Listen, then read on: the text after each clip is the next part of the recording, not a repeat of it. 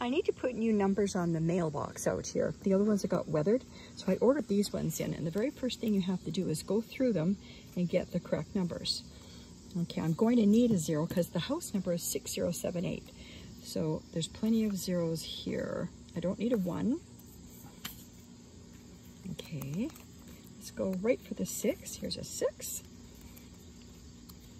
There's an 8.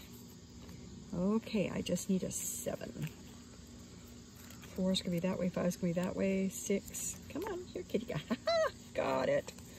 Got a 7. Okay, so these, all of these ones, got a lot left. You can do a lot with them.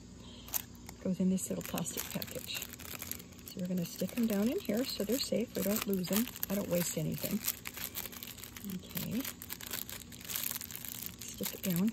And then these ones, all I have to do is peel the top off of them. There's a layer right here. Let me show you. See, this comes off.